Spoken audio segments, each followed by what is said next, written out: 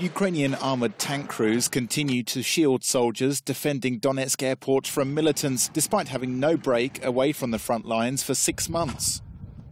Tank crews are used to protect military convoys travelling to strategic military positions at the airport to take out the wounded or to provide the cyborgs with food. Only a small number of tank crews have recently rotated, despite the fact that most soldiers are only meant to serve 1 month at a time in the war zone. However, the tank crews continue their work. They recently managed to pick up the bodies of several dead soldiers from a destroyed car within the airport grounds. We only collected their bodies several days ago, although we all knew about them for a long time. We were searching the entire building and found their bodies. Due to our impulse as Christians, we decided to take them out of there.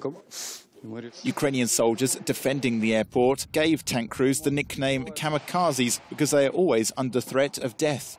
Donetsk airport has become a symbol of indestructible Ukrainian spirit.